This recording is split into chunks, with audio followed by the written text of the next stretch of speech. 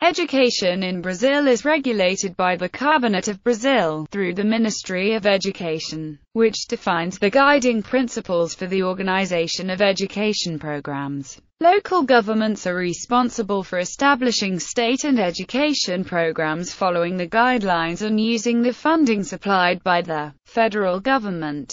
History. When Kingdom of Portugal's explorers arrived in Brazil in the 15th century and started to colonize their new possessions in the New World, the territory was inhabited by indigenous peoples and tribes who had not developed either a writing system or school education. The Society of Jesus was, since its beginnings in 1540, a missionary order. Evangelization was one of the main goals of the Jesuits, but they were also committed to teaching and education, in Europe and overseas. The missionary activities, in the cities and in the countryside, were complemented by a strong commitment to education. This took the form of the opening of schools for boys, first in Europe but rapidly extended to America and Asia. The foundation of Catholic missions, schools, and seminaries was another consequence of the Jesuit involvement in education, as the spaces and cultures where the Jesuits were present varied considerably.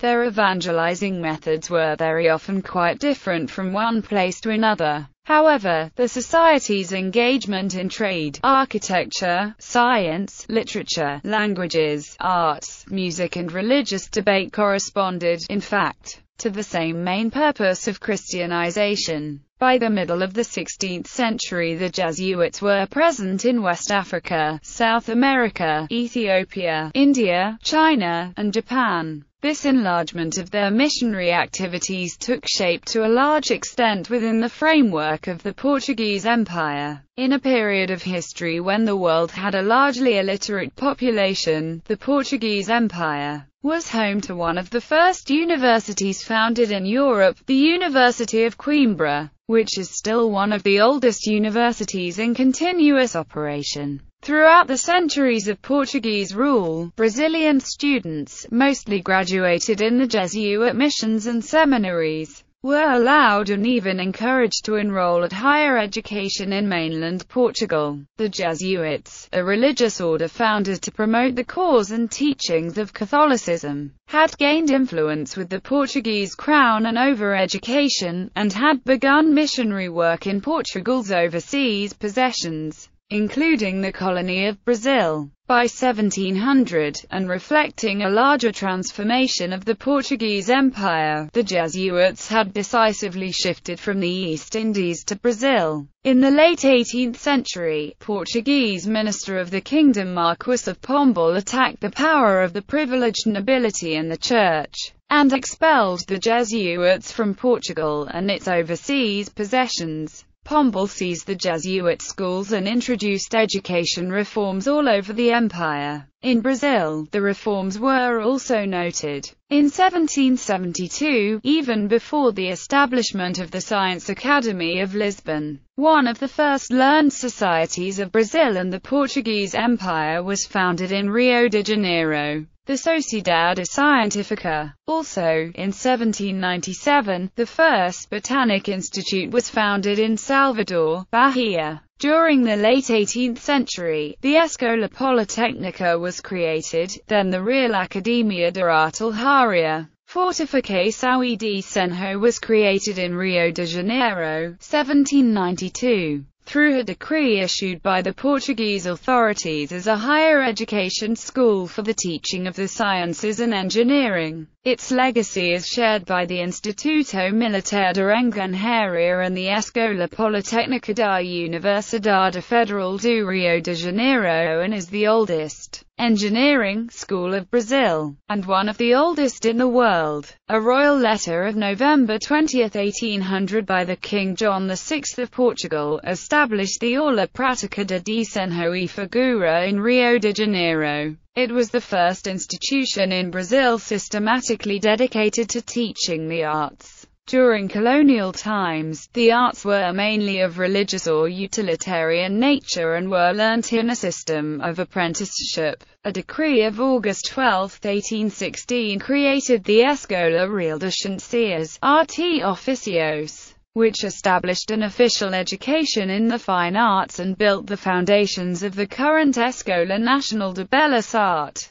In the 19th century, the Portuguese royal family, headed by D. João Alvi, arrived in Rio de Janeiro, escaping from the Napoleon's army invasion of Portugal in 1807. D. João Alvi gave impetus to the expansion of European civilization to Brazil. In a short period between 1808 and 1810, the Portuguese government founded the Academia Real dos Guarda Marina, the Real Academia Militar, the Biblioteca Nacional Library of Brazil, the Jardim Botânico do Rio de Janeiro Botanical Garden, the Academia Médico-Cirúrgica da Bahia, now known as Faculdade de Medicina within Universidade Federal da Bahia, and the Academia Médico-Cirúrgica do Rio de Janeiro, which is now the Med. School of the Federal University of Rio de Janeiro. Brazil achieved independence in 1822, and until the 20th century,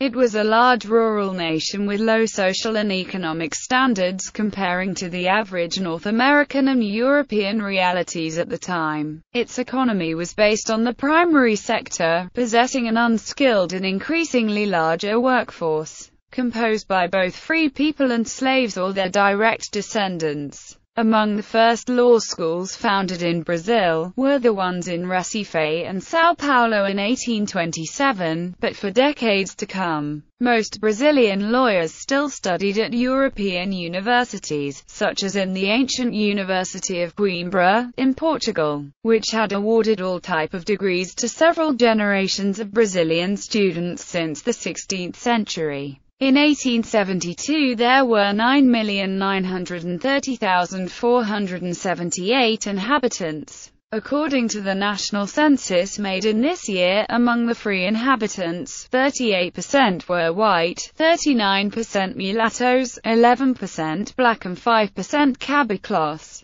Only 23.4% of the free men and 13.4% of the free women could read and write. In 1889, 6 decades after independence, only 20% of the total population could read and write. In the former colonial power, Portugal, about 80% of the population was also still classified as illiterate. With the massive post-war expansion that lasts to date, the government focused on strengthening Brazil's tertiary education, while simultaneously neglecting assistance to primary and secondary education. The problems of primary and secondary education were compounded by significant quality differences across regions, with the Northeast suffering dramatically. In the aftermath of Brazilian military rule, education became seen as a way to create a fairer society. Citizen schools emerged, designed to promote critical thinking, incorporation of marginalized people, and curiosity over rote memorization and obedience.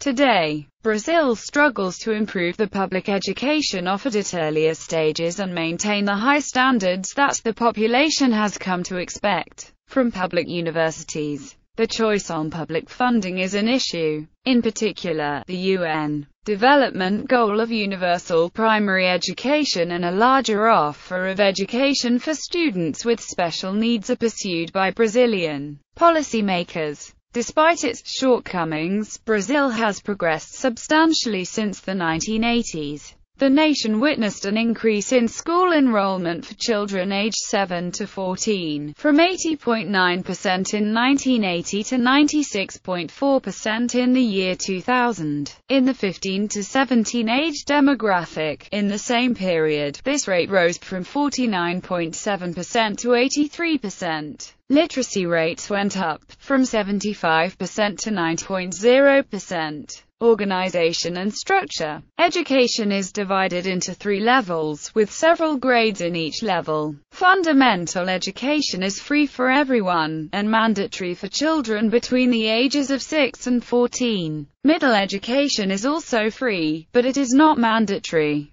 Higher education is free at public universities. The students also have to use uniforms, depending of the type in each school. Public schools usually have simple ones. Some private schools have two. The old and traditional schools and the military schools usually have more complete uniforms, and it is an obligation to use it in perfect aspect. Preschool education. Preschool education is entirely optional, and exists to aid in the development of children under 6. It aims to assist in all areas of child development, including motor skills, cognitive skills, and social skills, while providing fertile ground for the later acquisition of knowledge and learning. There are day nurseries for children under 2, kindergartens for 2 to 3-year-olds, and preschools for children 4 and up. Public preschools are provided by city government. Primary school fundamental education is mandatory for children ages 6 to 14. There are 9 years. The current first year broadly corresponds to the former preschool last year of private institutions, and its aim is to achieve literacy. Generally speaking, the only prerequisite for enrolling in first year is that a child should be 6 years old. But some education systems allow children younger than 6 to enroll in first year. Older students who, for whatever reason, have not completed their fundamental education are allowed to attend,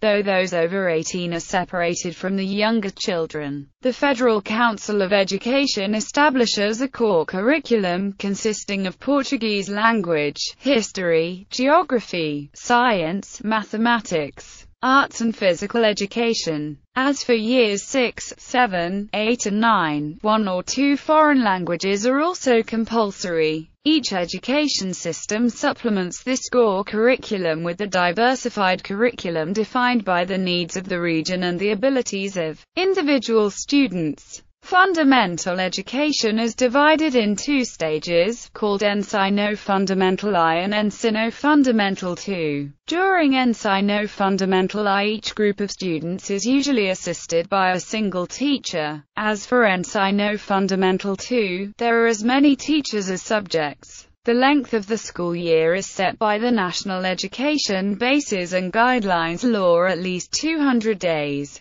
Fundamental schools must provide students with at least 800 hours of activities per year. The actual school calendar is set by individual schools which, in rural areas, often organize their calendars according to planting and harvesting seasons. Public fundamental schools are funded by municipal and state governments. The education is similar to the British secondary school. Secondary education takes 3 years. The minimum is 2,200 hours of teaching over 3 years. Students must have finished their fundamental education before they are allowed to enroll in Ensino Medio. Secondary education core curriculum comprises Portuguese, foreign language, history, geography, mathematics, physics, chemistry and biology. Philosophy and sociology, which were banned during the military dictatorship, have become compulsory again. It is possible to take professional training along with mainstream secondary education. Professional training courses usually last 2 years and can be taken during the 2nd and 3rd years of secondary education. Some secondary schools provide professional training in agriculture. Such schools usually have a greater number of instructional hours per week, and the complete course lasts 3 or 4 years.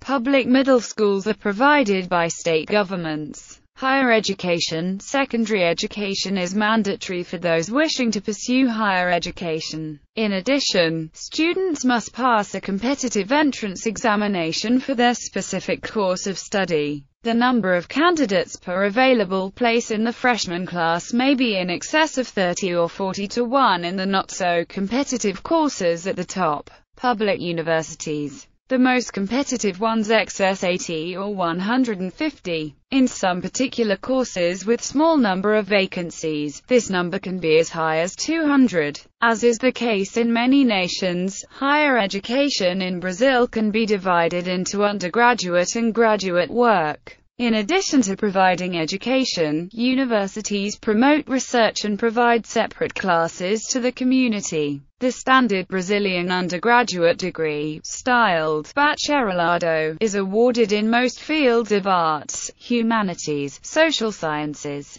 Mathematical sciences, or natural sciences, and normally requires 4 years of post-secondary studies at a certified university. Students who wish to qualify as secondary school teachers must complete a separate licentiate degree course, which, like a bachelorado, also has a normal length of 4 years, but has a stronger emphasis on teaching methods and pedagogy. There is also a graduate in technology, which emphasizes professional education geared to the labor market and the development of studies in the area of technology, especially in health, information technology, engineering, and management. The degree in technology normally requires 2 to 4 years of studies in a certified university or college. Technologists' degrees are undergraduate diplomas as bachelor, but with academic difference in the focus. 5-year degrees leading to a professional diploma are awarded in select state-regulated careers such as architecture, engineering, veterinary medicine, psychology, and law. The professional degree in medicine requires in turn 6 years of full-time post-secondary studies. Residencia, a 2 to 5-year internship in a teaching hospital, is not required, but it is pursued by many professionals, especially those who wish to specialize in a given area. Students who hold a technology diploma, a licenciatura diploma, a bachelor's degree or a 5-year professional diploma are qualified for admission into graduate school. Graduate master's degrees are normally awarded following the completion of a 2-year program requiring satisfactory performance in a minimum number of advanced graduate courses, plus the submission by the degree candidate of a master's thesis that is examined by an oral panel of at least 3 faculty members, including at least 1 external examiner. Doctoral degrees, on the other hand, normally require 4 years of full-time studies during which the degree candidate is required to complete further advanced graduate coursework, pass a doctoral qualifying exam, and submit an extensive doctoral dissertation that must represent an original and relevant contribution to current knowledge in the field of study to which the dissertation topic belongs. The doctoral dissertation is examined in a final public oral exam administered by a panel of at least 5 faculty members, 2 of whom must be external examiners. Results from the dissertation are normally expected to be published in peer-reviewed journals, proceedings of international conferences, and/or in the form of books, book chapters. There are more than 2.600 universities in Brazil, between private and public, according to MEC. Higher vocational education is in general assumed by non-university institutions, the federal institutions for education, science and technology. Teacher training and qualification. Teacher training is available at universities. A university degree is required, however, to qualify an individual to teach high school classes. There are frequent programs for teachers to update their skills. Educational statistics. As a large middle-income country, Brazil still has several underdeveloped regions. Its education system is accordingly plagued by many deficiencies and social and regional disparities. As of 2006, literacy rate of 90.2% for people age 15 or older, 7.2 years of formal education, on average, 8.4 years for white people, 6.1 years for black people, 5.1 years in the Northeast versus 7.2 years in the Southeast and 6.9 years in the South. As of 2006,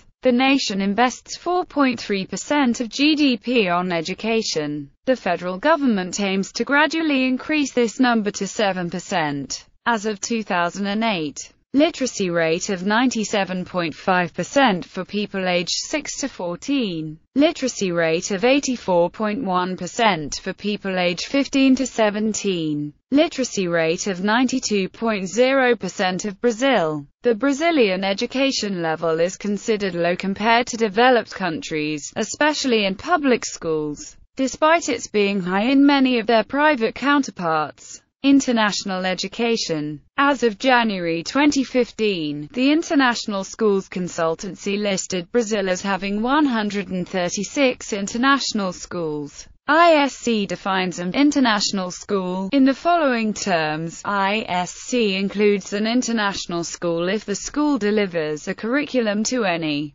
combination of preschool, primary or secondary students, wholly or partly in English outside an English-speaking country, or if a school in a country where English is one of the official languages offers an English medium curriculum other than the country's national curriculum and is international in its orientation. This definition is used by publications including The Economist,